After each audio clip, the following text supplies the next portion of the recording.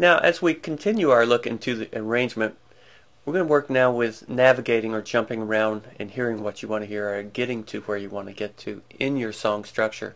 Again, I've started with this project file, Vitamins by Jethro. Should be in your project file. And also, again, it is part of a free download from the Ableton site of the Demo Songs Live Pack. Once this is loaded, I'm simply going to press my Tab key to toggle over into Arrangement View. I'm going to hide the lower detail section by typing Command, Option, or Control Alt on Windows and L. And also I've gotten the Mixer section is hidden, so if you have any of these mixer buttons open, be sure and hide those now. I'm going to change my zoom, pulling down, relocating to the beginning. You can also grab the end of the zoom to control this. And now I've put our zoom to the complete song or arrangement structure. Now to play back, all you have to do is spacebar. We know this. But at any time we can click up here in the scrub area, across this gray bar area, and playback will begin right where we click. Again, stopping with the spacebar and clicking down here. Also, you can click on a certain region or clip down here. It becomes selected and all its area becomes selected. Now spacebar. Spacebar will begin playback according to the beginning of the region or clip that we've selected. Here's a little one down here, selecting and playing. Now our little selection markers up here take on the size of the current selected clip or clips. Now, in addition to this playback technique we've seen so far, we know now we can jump to the beginning, double click on stop and spacebar. We can click up here in the scrub area. We can click on a selection, or you can just click and drag and make a selection. And it follows immediately, very quick and clean and easy to move around inside. You can also zoom in. Let's zoom in before we look at some other features here. And now we're going to look at how scrub works by holding down the mouse. Now I'm holding down the mouse, still holding, keeps jumping back to bar 41 where I started. Now the length of that repeated section is determined by our global quantize. Let's pull this down to one beat or one quarter note as opposed to a complete bar. And I'll do the same thing, clicking, holding, right on top of the 41 inside the scrub area. Releasing, continues. Now adding 2, 3, 4, release. You can do this anywhere.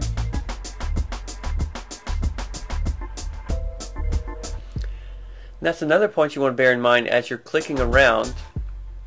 If you get ready to jump to another space, it's going to jump according to this current quarter note selection. So let's listen.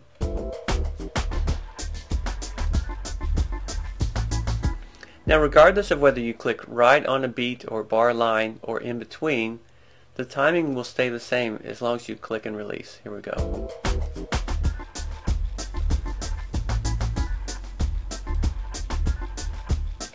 Now remember, now we're at a quarter note resolution. Again, if I go back to a complete bar or group of 4 beats, then I'll keep the beat structure even. I'll never mess up and make it 3 beats long by jumping to beat 1 while we're at beat 3.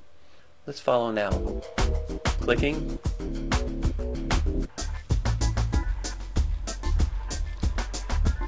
One, 2, 3, 4. I'm going to click on 3. So when it got to the next 3, it jumped back. Let's watch that again. Playing. Clicking. Got to 3 here and jumped back to this 3. So it keeps your beat structure intact if you leave this at a full bar. However, when you go to do that repeat trick by holding down on the mouse, it completes a full bar every time. That can prevent you from having some access to some cool looping effects.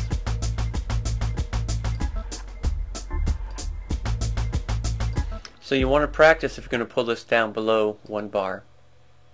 Okay, another aspect we have to navigation is locators. I'm going to complete the zoom out now. Grab this and pull it back to the end. And these are our locators here. Triangles, little pointers with a name after them. So if you click on those, playback will begin from there. Jumping ahead, re-clicking on this, playback. You can jump immediately to another locator simply by clicking on it. Again, it's following our quantization on the global setting up here. You can add one in. I'm going to click right here, and we're stopped right now, and I click this locator set button, and we get a new locator simply with a number for a name. We can also do this during playback, playing back. I'm getting ready to click the set button. Right after I pass measure 13, I'm going to click now, and always puts a marker or a locator to the closest one bar. That's our global setting. And let's zoom in now.